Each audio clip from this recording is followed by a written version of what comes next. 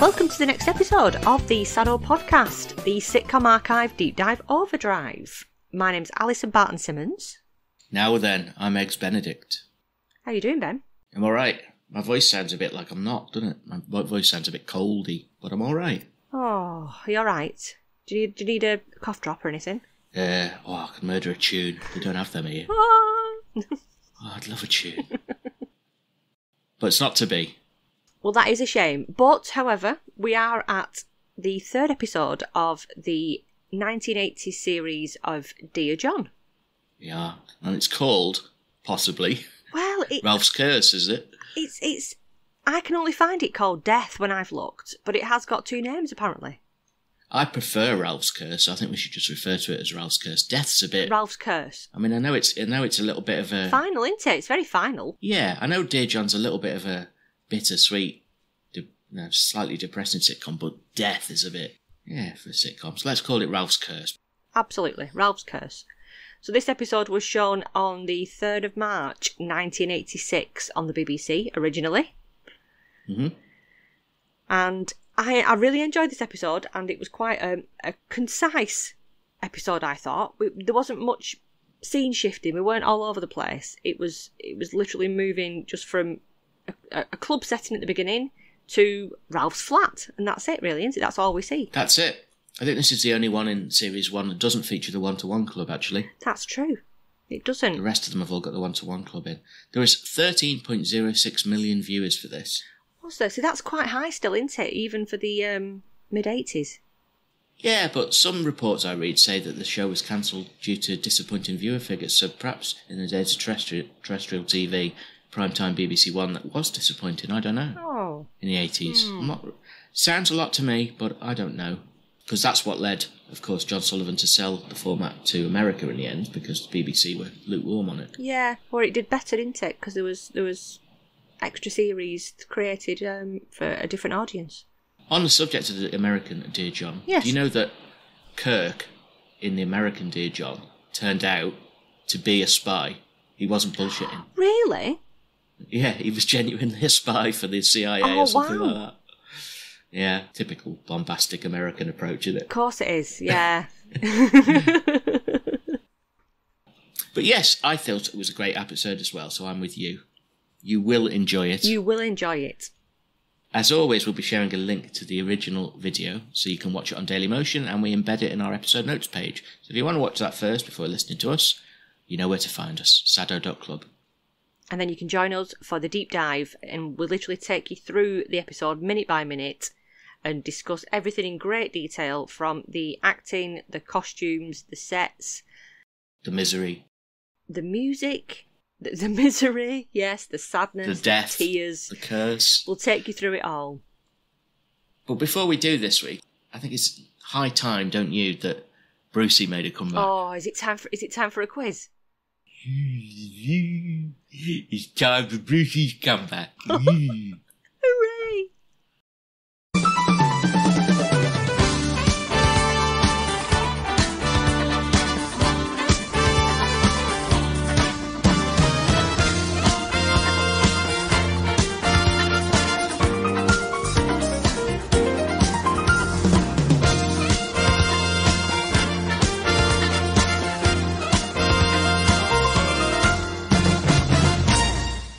So it's Brucey's Higher or Lower, which is just a basic format ripped off from Play Your Cards Right without any cards. That's okay. That makes sense, doesn't it? It does. When we did this for our first series, for The Good Life, we used IMDb information, and it was higher or lower, like who's got more credits as an actor and stuff like that. I've mixed it up a bit this time. Oh, right. But it's sort of Dear John related, but it's mainly to do with the start of Dear John, okay? Yes. You ready? Are you ready? Are you ready, my love? For question number 1. I'm ready. Okay. And what do points make? Prizes. Nothing. I've got nothing for you. So, here's question 1. As everyone knows, 2005's Juice Bigelow European Gigolo featured Jean Chalice as pro-American woman. Right. We all know that, don't we? Yes. This movie has an IMDb score of just 4.7. All right. So I haven't watched it. It cost $22 million to make. Yeah. But did it take higher or lower at the box office than it cost to make? Are you going to go higher or lower? I think I'm going to go higher. You saying higher or lower? I am. Did she do well? Yeah. Well, that was a bit camp. Brucey wasn't camp like that, was he? Yes, the answer was it took $45 million. Brilliant. No doubt because of Jean's take as the pro-American woman. Of course it was. Stealing the show. All right, my love. Let's have a look at the next one. I think I'm going to say you need 3 out of 4 to win this. Okay. Okay? And you're off to a good start. Peter Blake, Yes. Kirk St. Moritz. Yes. His last ever film role was a cameo in Run for Your Wife, the calamitous movie we've previously discussed before, Yeah. and is best forgotten. Now, this movie was made on a modest budget by movie standards. It cost less than $1 million. It was only about $900,000 to make. Sorry for interrupting there. Sorry, Bruce. Apparently, it was $900,000 to make, and you can tell when you're watching it. Right. And what happened was all of these cameos, bloody Prunella Scales, Richard Bryars.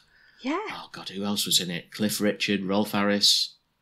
Tons and tons and tons of cameos. Denise Van Outen. Andrew Sachs. Denise Van Outen in it. Yeah, but she was a main actress, not a cameo. She's not like sitcom royalty, Okay. is she? Right. I'm just thinking about... She was one of the main... She was one of the main wives. the main cast, weren't she? Right, okay. Thingy Harding, Sarah Harding was the other wife. Yeah. To Danny Dyer. And now all of these cameos, they made their appearances for free because the money went to some charity or another. I can't remember what. So that's why that was the only real appeal of it, to see all of these classic, I think Vicky Michelle might have produced this movie. Okay. Or been involved in it in some way. Now, it only cost $900,000 to make. So were the box office takings in the UK for this movie higher or lower? It's got to be higher, surely. Got to be higher than 900,000? Yeah. Wouldn't that shame? You got it wrong. Really? Oh my God. Famously, in the first 2 weeks, box office takings were £747. Oh no. Really? Oh, that's awful, isn't it? Because everyone was saying it was the ultimate. All the reviews said this movie's shocking. So Don't nobody bother. went to see it. Right, okay. Yeah, so... Oh no. Never mind, 1 out of 2. Okay, it's all right. Yep, question 3. Belinda Lang, the lovely Belinda Lang. Yeah. She was the star of 90s sitcom staple 2.4 Children. Yes. Ran for several series on BBC in the 90s, and there's in fact a podcast which deep dives every episode from our friends at Don't Slam Your Podcast. So check that out. We'll never deep dive that because they've already done it. In fact, the world of deep diving sitcoms is becoming a lot more narrower because everyone seems to be doing it. Where are we going to go next? I know, yeah, we might run out of shows. But check out that podcast if you're into 2.4 Children because it's very good. The viewing figure for the finale of 2.4 Children on BBC was just over 9 million people when it aired on December the 30th, 1999.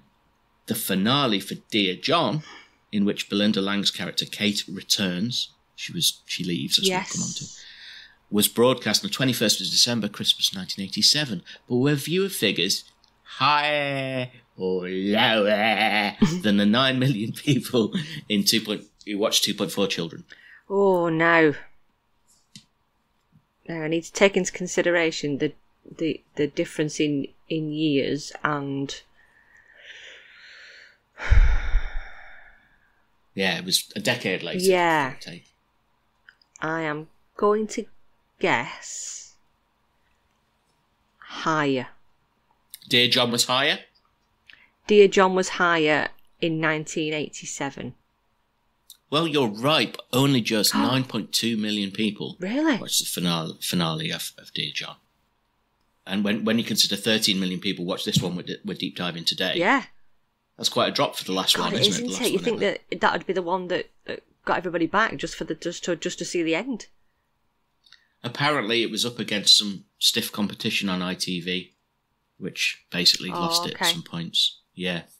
But no, it was 9.2 million people as opposed to the 9 million people Oh, okay. We watched the finale for 2.4 Children. So, yeah, you need this one to win. Yep. Do you remember Brucey saying, it's a bit Mother Goose, isn't it? Never. Don't know what was he doing? He just said the Generation Game, 1980s. It's a bit Mother Goose. No. Give Us a Twirl was one. What else is in this list? Print It, Print It. These are very, very loose, aren't they? This is from The Sun, so print it, print it. Final question for you. Ralph Bates, who, as we discussed, died young at just 51. Yes. In his professional career, he racked up 61 acting credits on IMDb. Right.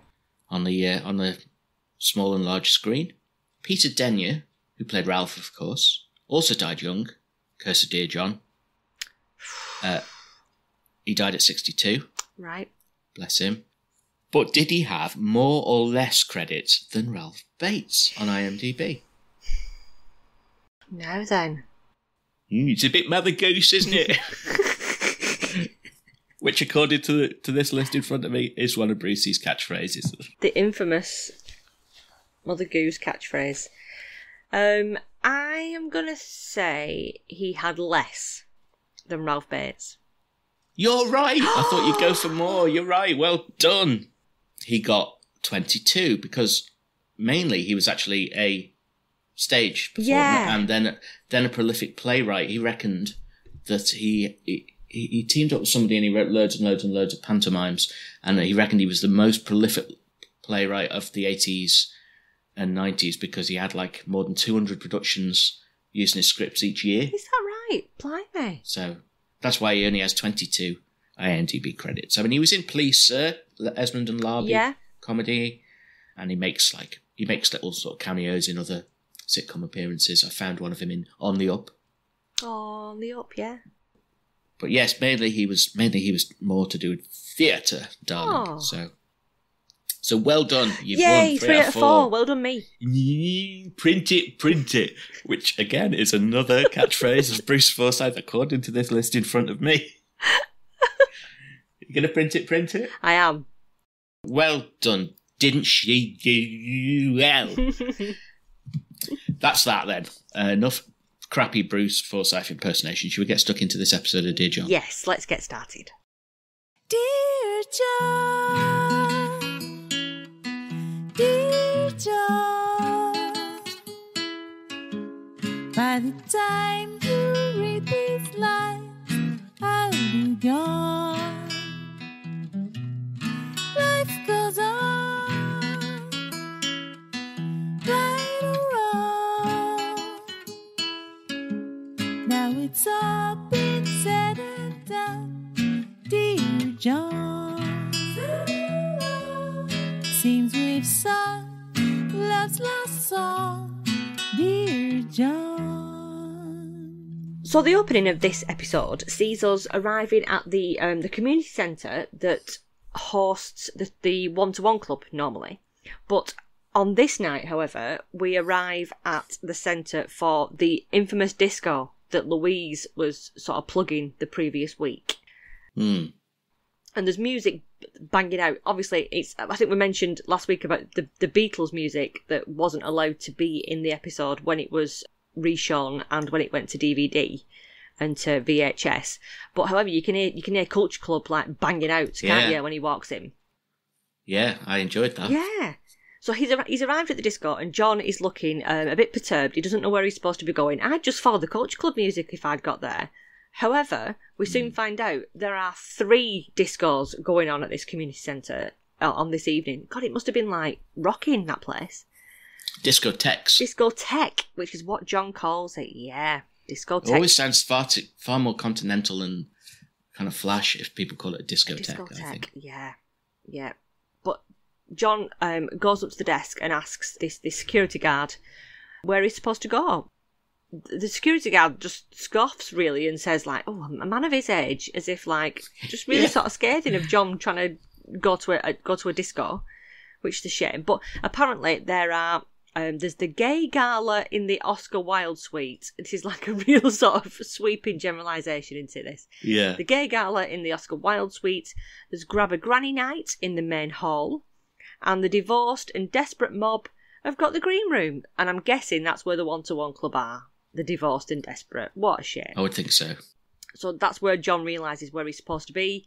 But the guard shouts after him, "You're not gay or disabled, are you?" And John says, "No, I'm just a bit nervous."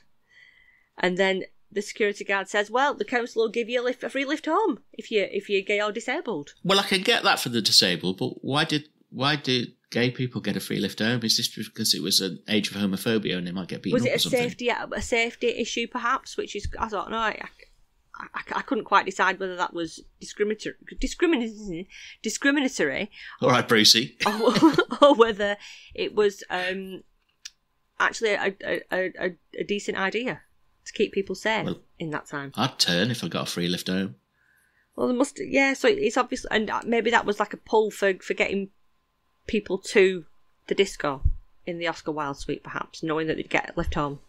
Yeah, well, it's either a safety thing or it's discriminatory. Yeah. But regardless, he's not willing to claim either.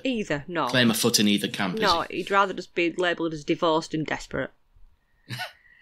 So as he heads towards the door to go into the green room, he hears Louise has already got somebody and asking them about their sexual problems. He can hear it through the door already, so he knows what kind of night he's going to be in for. When he goes in, there's another song playing, isn't there? There's IOU by Freeze. Oh, right. You know that one? A-E-I-O-U. I sometimes cry. I don't know that. No, I don't. Well, really? No, I don't know maybe it's just that. my interpretation of it. I used to think the lyric was A-E-A-E-I-O-U. A bunch of fives. I love misheard lyrics. Like that guy in Faulty Towers. He's got his dander up. Oh, I'll give you a bunch of fives. John heads in to the disco, which is quite sad, isn't it? Because there's not many people there. There's a couple dancing on like an imaginary dance floor. And Louise is talking in depth, in some kind of like theoretical detail, really, to some woman. Yeah. About like relationship theory. It's quite well researched, though, because this, it sounds like psychobabble, but she was referencing ideas by Gestalt, which are genuine. Yeah. Because I've come across them in my studies. Yeah. So, It makes me laugh that when she goes from like trying to paw people and trying to get like sexual details out of them and she can turn really quickly to be quite well informed and obviously someone that's well read and a bit deeper than we sort of first think, perhaps. But then she flips back, doesn't she, when she says, well, but then again, a little bit of what you fancy does you good. Exactly. Yeah, she asked John, she says that she's talking to this lady about fondling and asked John for his opinion about fondling on the first date. And this lady that Louise is talking to disappears quite quickly. I think she's got a habit of making people feel quite uncomfortable quite quickly, I think, as Louise. Well, Sylvia, who is yes. the lady in question, and she becomes a sort of recurring character as time goes on in this show. She's quite nervous anyway, isn't she? She's got that nervous laugh. Yeah. Nice to meet you, Sylvia. Hello. Which is kind of annoying, but I quite warm to Sylvia. I sort of sympathise with her as a socially awkward person, Do you think the answer to the question, should you fondle on the first date, is yes or no? Oh, I think it's... Oh, I don't know. I think it's all down to the moment and whatever you're happy with. Yes, I agree. But I reckon in the 80s... Yeah, consent didn't seem to be an issue then, yeah. Yeah, that's what I'm getting at. But John's a gentleman. I think, John's answer was very much... He is a gentleman, I think, isn't it? He's very... I think he's quite thoughtful. I think this episode in particular shows him as being quite a thoughtful character. Yeah, I mean, if it had been Kirk... God, yeah. Different answer. Yeah. Mrs. Arnott arrives. She's been accidentally sent to the grab a granny disco, so she's all a bit flustered. But John gets them a drink for Mrs. Arnott and for Louise, and then Kirk turns up, dancing like crazy on the dance floor. Oh dear. Mm. In his Saturday Night Fever uniform. Kate then arrives, and she thinks that the disco's just like a cattle market. It does make me wonder why she turns up to things, because she already seems to have that really negative mindset of what it's going to be like. She's a bit of a moaning cow, really, isn't she? She isn't she? Sour face on her, and she's always got a complaint about something or other, and she's always quick to, like, snipe. Yeah. Back at John. Yeah. Yeah. She gets better, though, I think. Tiger! John thinks that Kate isn't enjoying it because she's frigid, which she admitted the previous week, so that could be the problem. She's not having a good time because she's frigid. He's trying to be helpful, though, isn't he? He's not trying to be tactless. He's almost trying to give her answers. I think sometimes, I don't know if you do this, but when someone's moaning about something or trying to tell me something, I find it better if I say, do you want me to listen or do you want help with this problem? That's very direct. Yeah. Is it something you want to just offload, or do you want a solution? Because I think there's a difference in there between when you're in a conversation like that. There's a different way to approach it, but I think you need to know from that person what they want. Well, that's true, because men traditionally always want to fix. Problem solving. And sometimes it's just not what you're looking for. Men are like, well, you should do this, men. You should do that. I mean, not all men, but generally that is a generalisation for a reason. And sometimes people just want to unload. So maybe that's what's going on here. Yeah. John reassures her that no one's going to mention it again at the one-to-one club. He respects her honesty, and he likes her too much for it to continue being a problem. And he tries to really make her feel better. Gets her a drink, and he sorts her out a gin and tonic.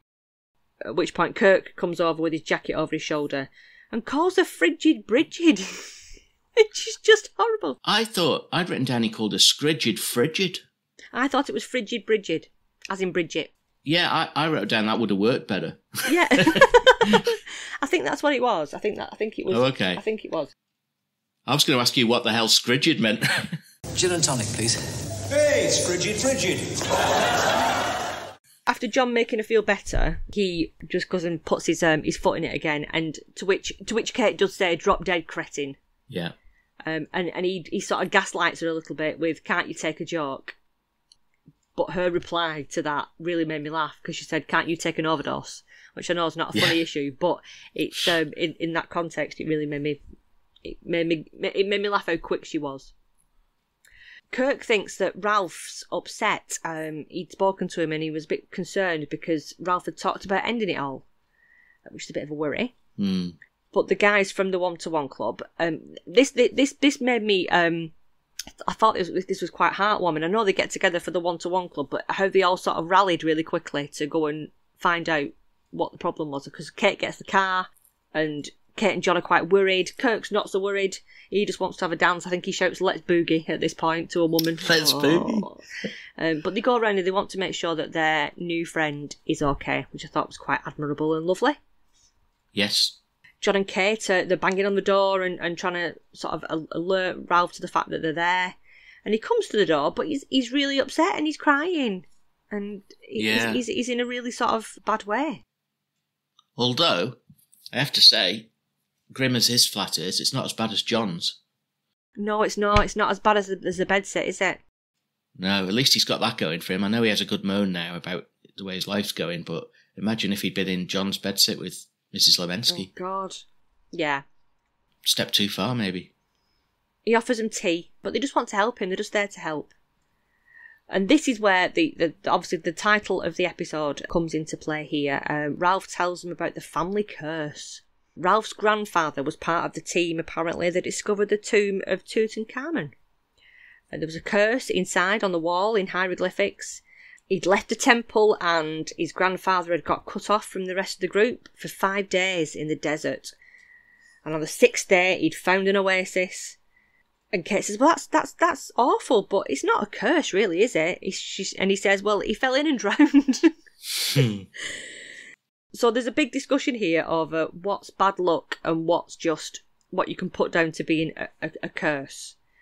Yeah, well, he says that his dad had bad luck, and they said, "Well, how?" And he said, "Well, he had me." Yeah. I thought, I know. Poor Ralph. He's been made unemployed, but they say, well, there's 4 million people unemployed, and they don't blame it on King Tutankhamun. No, true. Which I thought was quite funny. It was Maggie instead. It was Maggie. It certainly was. But then we get to the crux of the matter here of what's actually to do with Ralph, and it's that Terry's died, his best friend, who lived with Ralph, and he died of a condition called red leg. And so Kate and John are quite concerned here that Ralph's lost his best friend, but they find out when Ralph pulls out a matchbox that Terry is a Terrapin. Did you get the sense that they thought maybe he was living a sort of secret in the closet gay life with this Terry at first? Do you know what? I didn't pick up on that, but now you've said that, perhaps they did. Looked like the exchange looks, but maybe I imagined it. But Terry was the last of the Terrapins that Ralph had bred. So he was gutted. He was gutted. So all these things, his job, his best friend, and his electric razor's broken as well. Yeah, icing on the cake. Oh, bless him. So yeah. Kate comforts him, and she gives him a kiss on the cheek. John says, well, can't you just use a normal razor? And Ralph says, no, I've got this skin complaint, to which Kate just wipes her face with her hands. Oh my God, what has he got? Oh, bless him. Any sexual problems? John has a bit of a monologue here about how difficult his life has been recently. And he says, 3 years ago, I had a happy family life. And then I got a letter telling me that my wife and my home and my child were gone. And I don't think it's a curse. But then he does this really sort of... It's brilliant acting, this double take of do I actually think it's a curse? I've not really thought about it. Maybe it is. It's like an afterthought, isn't it? Yeah. But it's really well acted. The way he does it is brilliant. Terry's corpse, I should say at this point, is in a box of Swan Vestas, isn't it? It is. It's in one of them quite large matchboxes, isn't it? Ralph talks then about his caravan that he had by the coast. He'd been so proud of it, this caravan that he had, and a letter had arrived about the insurance and he'd forgot to pay it. But then Yobbs had pushed this caravan down the embankment and it had been a write-off. And John says, well, that's just vandalism. That's just one of them things that happens. And Kate says, yeah, I can totally... She was really trying to sort of empathise by saying that she'd had this car, it was a pride and joy, and she'd looked after it and washed it and cleaned it, and it was stolen, and that's the same thing. That's the same thing. It's just one of them things. And Ralph says, yeah, but you weren't sitting in it, were you? So I can just picture poor Ralph rolling down this embankment in his caravan. What a shame. Well, this is a great example of the way John Sullivan will get several little additional bits of information revealed in the gag to stretch it out to 4 or 5 punchlines. Yes. Because not only was it rolled out on the hill, it turns out Ralph was in it, and then it turns out he was in the toilet. Yeah. And he was upside down, trapped in the toilet for days. For days, yeah, for 2 days. And then even when they came to the fire brigade came to sort him out, he was tapping out Morse code as well, SOS Morse code. Yeah. He was tapping out on the wall, and when the fire brigade got there, they laughed at him. Oh. So he isn't having good luck, is he? He's not. He's having a real bad time of it. I like the fact, though, that he says, I'll be honest, I'm a bit fed up. Oh. Such an understatement, isn't it? You thought he was going to say something much more dramatic. Kate says it can only get better because it can't get any worse. At which point Kirk walks in, which for her is the worst possible thing. They said, have you got in? And he said, the front door was wide open. I got thrown out of the disco because I mentioned to some bloke that his chick looked like a Smurf. Don't know what's that. I don't know what kind of state she must have been in if he thought that she looked like a Smurf. Was she? I don't know. I can just think of that character in Carshare now that was dressed as a Smurf. As a Smurf, yeah. Yeah. But Kirk is so insensitive, isn't he? Going, makes you wonder if life's worth living, eh? No. Oh. I reckon you're cursed, Ralphie. After all, they've been trying to talk him out of it, and Kirk just comes in with a big wrecking ball, doesn't he? Ralph gets Kirk a lager, and Kate and John are worried that Ralph's going to cut his wrists in the kitchen because there's knives in there. So John decides that he's going to spend the night on the sofa at Ralph's house to take care of him. John then tells Kirk about Terry, and actually Kirk's quite confused here about who Terry is. So, maybe you're right. Yeah. John has to explain that it's his friend and that it's his pet. John's really empathic about Terry. Ralph's got really strong feelings about his pet. So Kirk sort of steps up and says, "Well, I want to help, so I'll bury Terry. That'll be my job. Yeah, because he says, I'm not an empty shell. He pleads to be allowed to help. And I think that is the redeeming side of Kirk, because he does care. He's just awful at putting it into practice. Yeah, he wants to be part of it and he wants to help his friend. But then he does this really daft thing where he shakes the box with the Terrapin in it. Oh. Where he says, that's the kind of guy I am, as he shakes the box. Yeah. On that subject, on that catchphrase, it was brought to my attention the other day that after Dear John ended, several years later when Fools and Horses was still running, John Sullivan crowbarred that catchphrase back into Fools and Horses as something Del Boy says. All right. He starts saying it in, I say the later years, but like into the 90s, Del Boy suddenly starts saying that every now and again. That's the kind of guy I am. That's the kind of guy I am. Do you know what? And Different delivery. I can hear Del Boy saying it. Yeah.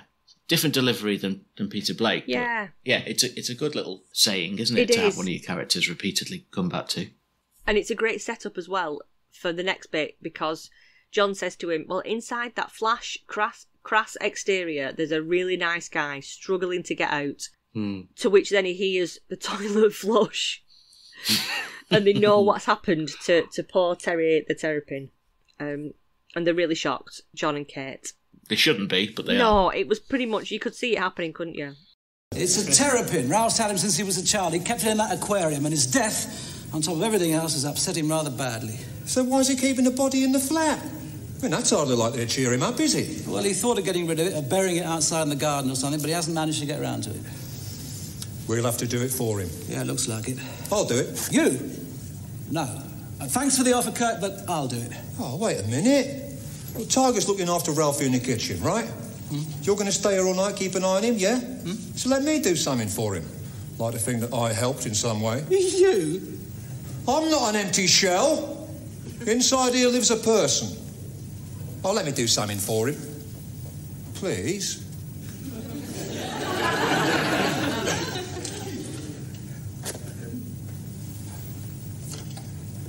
This is nice of you, Kirk. That's the sort of guy I am. We're then at the next morning, and there's a bit of a change in pace, really, because Ralph's up and he's bustling about. He's been shopping.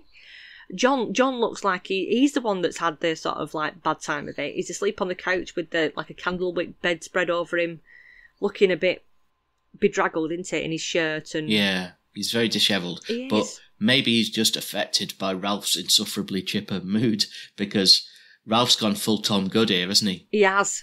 He might as well be whistling. He's so full of the joys of spring. He is. Those type of people are exhausting first thing in the morning, aren't they? He's had a good time of it though, and he seems a lot brighter. And he gets John a brew, and he does seem like 100% happier. He said, "I want what's the change? What's happened?" And Ralph says, "I've got something that millions of people don't have." And John dubiously puts his brew down, like, "Oh my God, what's he going to say?" Yeah. And Ralph's just happy about having friends, which I think is lovely. What a nice way to feel when you've been feeling so dreadful. Because the guys from the One-to-One Club have obviously made such a big fuss about him and wanted to make sure he's all right, and it's paid off because it's really cheered Ralph up. The doorbell goes and John answers it, and it's Kirk, who's again like a sledgehammer. "You look like a heap of garbage," he says to poor John, who's spent the night on the couch. And he says, "Don't even breathe in my direction." John explains that Ralph's feeling better, and Kirk says, well, he'll feel even better when he knows what Kirky's done for him. And John's quite dubious about this, because he doesn't know what Kirk's done in order to cheer up Ralph. But he says to him, "Have you had the Terrapin mounted on a medallion?" Oh, creepy. I kind of almost wish he had. That would have been a great visual gag. I know, just to see it. Kirk says to Ralph, "Close your eyes and hold your hand out." And Ralph says, "I'd rather not." He says, "Last time I did that, someone stole my watch." He really does have a bad time of it, I think, Ralph. I'm beginning to believe in the curse. Yeah, he's not wrong. So the gift, when Ralph opens it, is John's quite relieved to see that it's a shaver. He's bought Ralph a shaver because his shaver broke as well. And Ralph's quite overwhelmed, isn't he? He's moved to tears, isn't he? He is. Kirk sends him in the kitchen for some Cocoa. He wants a bowl of Cocoa Pops. And John says, "You're full of surprises," to Kirk. Kirk then announces that he's going to head into the kitchen and cook an omelette for after the Cocoa Pops. I love this, though, when he walks in and his first thing he says is, bloody hell, Ralphie, what a dreadful kitchen.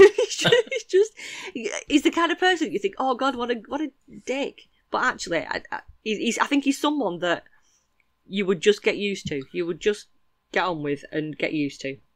Yeah, we all have people like that in our lives who are tactless but are good-hearted. Yeah, you make allowances because they're good people.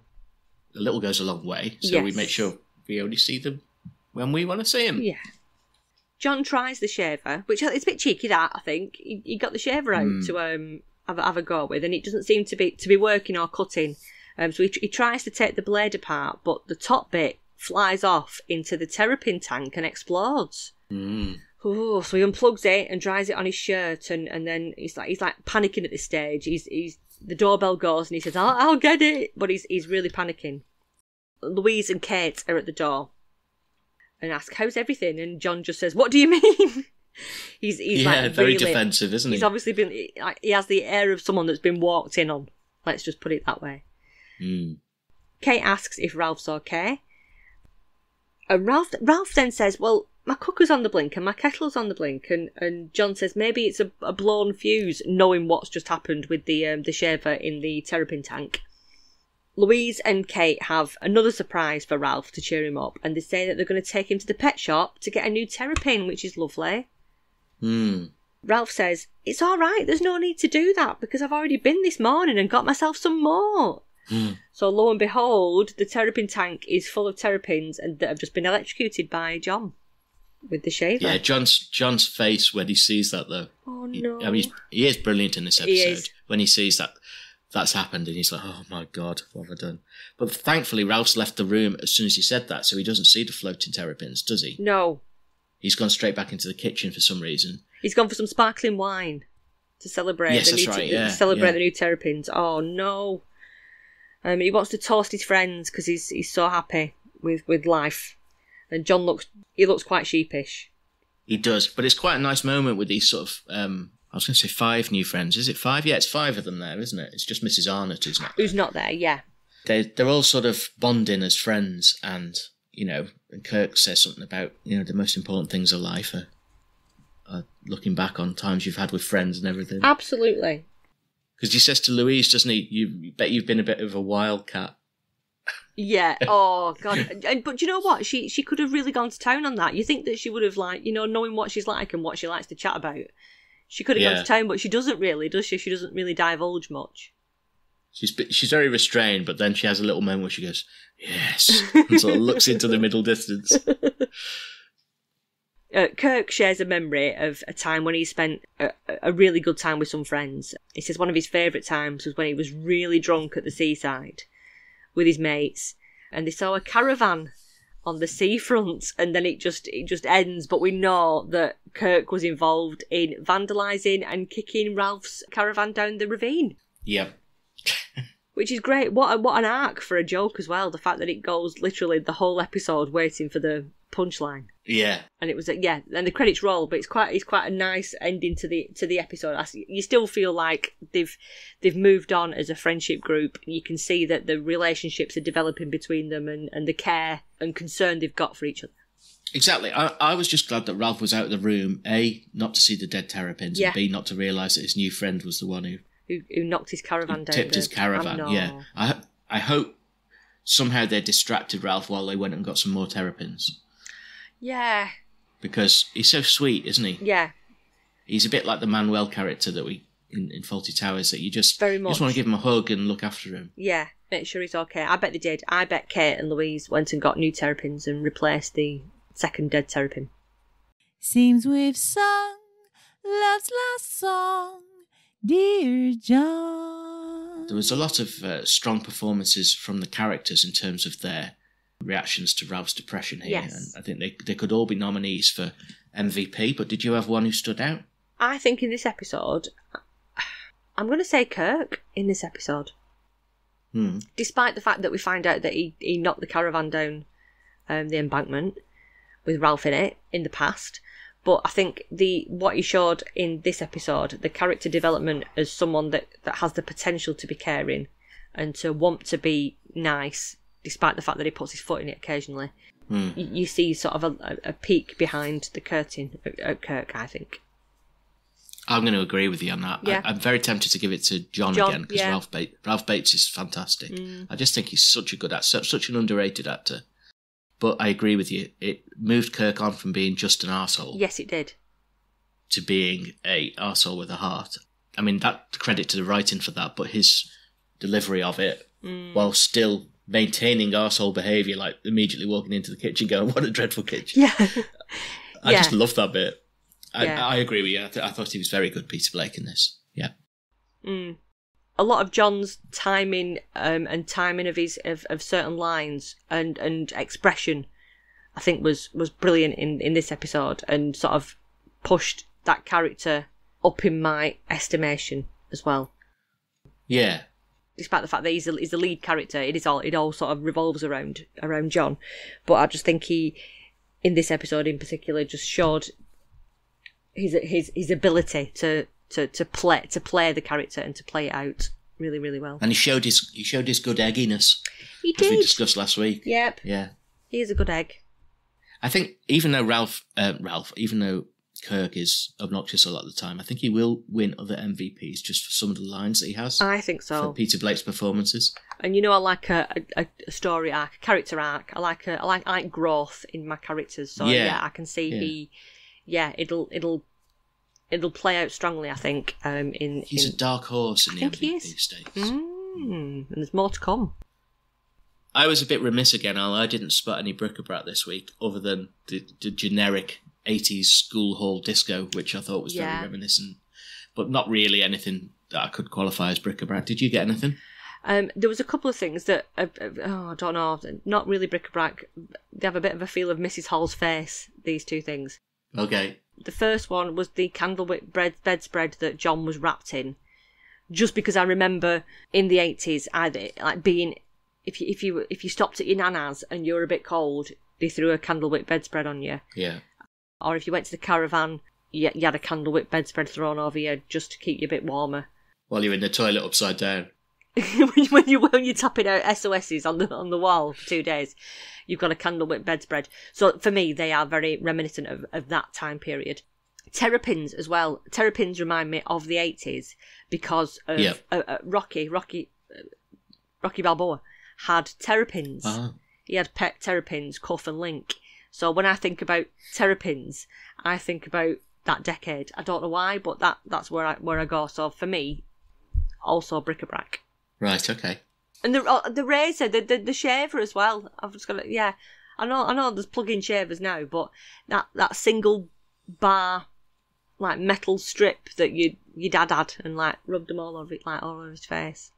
I'm a dinosaur when it comes to that stuff, though, because I've literally just on Christmas Day, which we're filming this, we're recording this 3 days after Christmas Day. I've literally just received my first electric razor of my life at the age of 44. Really? Yeah, I've just got one. I've never had one before because I have very fine facial hair, and I always think it won't cut it. Like I'd used my dad's years ago, and it just didn't do anything. So I consulted the Oracle. Yeah. I spoke to your husband and said, "What do I need?" Okay, right, yeah. Ralph's looked like something you'd see in the Argos catalogue, like circa 1983. And in fact, it probably was. It probably was, indeed. Because this was 1986, and I can't see Kirk buying a brand new model. No. Well, the fact it didn't work should have like pointed towards the fact that it wasn't brand new, perhaps. So I imagine that Fashion Corner's got some interesting things to talk about from the school hall disco. Al, shall we have a trip over there? Let's go. Whatever happened to those clothes we wore? It seems we never wear those clothes no more. Fashion Corner. When we first meet Louise at the disco, she's dressed in a Cadbury purple brocade-style jacket with 3/4 length sleeves and shoulder pads. Very reminiscent of your mum at a party in the 80s, definitely.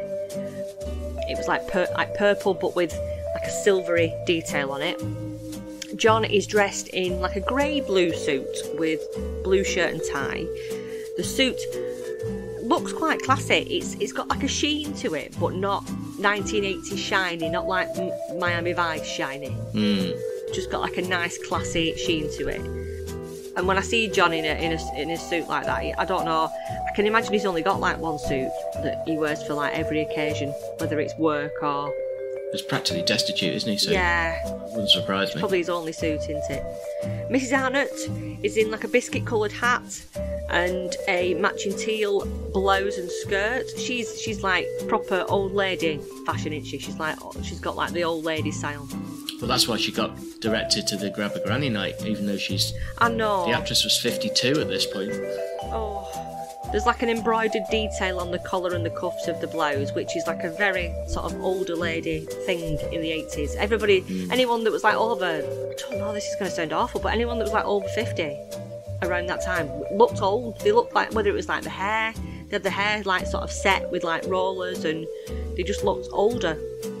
No, it's true. My grandparents looked old like in the 60s, and my dad's like nearly 80 now, and he doesn't look old at all. My grandparents were very similar, whether it was the way they dressed or their hair, or even just like weathered faces in some cases from working on the docks. Yeah. You know. Kate arrives in a blue jacket with matching high-waisted loose trousers, which I think they were called parachute pants in the 80s, like kind of like MC Hammer style saggy crotch trousers. I'm sure that's not how they were sold. Yeah. Hell of a marketing spiel, isn't it? CNA. Now with new improved saggy crotch. She has a red fitted top underneath with a belt and some black beads. She looked quite cool, I think. She's quite stylish, Kate. Very blue. Kirk's dressed in his usual Saturday Night Fever looking uniform until the following morning when he arrives at Ralph's and he's in like a grey jacket with a patterned shirt underneath. Like a casual Kirk, I thought. Still with leather pants though. Still with leather pants, but more of a casual look about him, I thought. Ralph has a really fetching patterned knitted tank top on when we go around to his house and we see him. I think it might be the following morning actually, and he's got like his usual shirt and tie underneath, but the tank top's got like really sort of delicate details on it of like tulips, and there's like yellow chevrons in the pattern, and I think it's quite a lovely tank top. Do you think this is his cheerful tank top? It did look cheerful. Burnt up. I thought it was, a cheerful tank top, so maybe that's what he puts on when he's happy.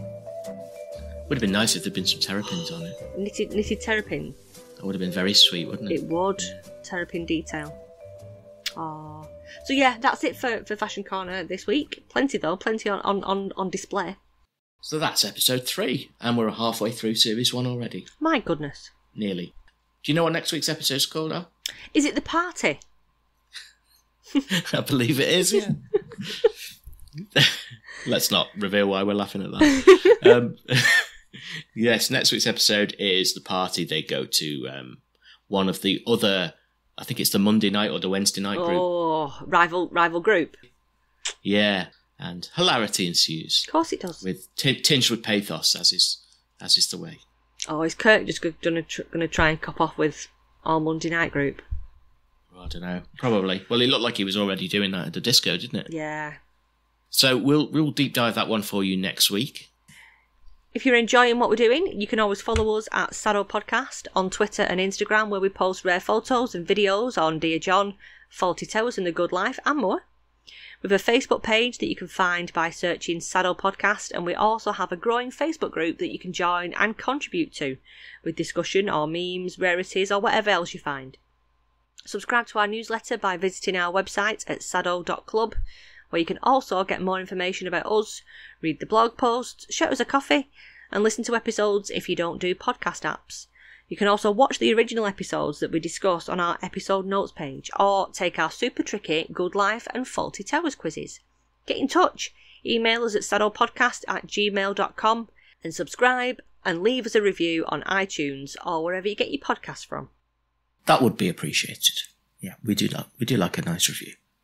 Pampers our egos now and again to have a nice little review. As we're recording this just after Christmas, I mean, I probably know what the answer is, but what was your very, very favourite Christmas episode of any sitcom ever? There was one where Arthur Lowe played his own brother, Captain Mannering's brother, in Dad's Army. That was a Christmas one, wasn't it? And there was the Dear John Christmas special where he spends a Christmas with Mrs. Lemensky is also really nice, which is the last one we'll ever cover. Yeah. But I'm going to guess that your favourite is The Good Life, isn't it? It is. It's the one where the Christmas doesn't arrive from Harrods and they have to wear the paper hats. It always is, and I could watch it over and over again. The porridge one's quite good, though. Do you remember the porridge one? I don't think I do. Oh. Well, let's save that, because I think even though there's not a lot of fashion on display, we may end up circling around to porridge at some point. I can always swap Fashion Corner for some other specific element of the show, perhaps. There's not a lot of bric-a-brac in Slade Prison either, to be honest. So we'll see you next week for Series 1, Episode 4, The Party. I'll see thee. We'll see you then. Dear John, by the time you read these lines, I'll be gone. Life goes on, right or wrong. Now it's all been said and done, dear John. Seems we've sung love's last song, dear John.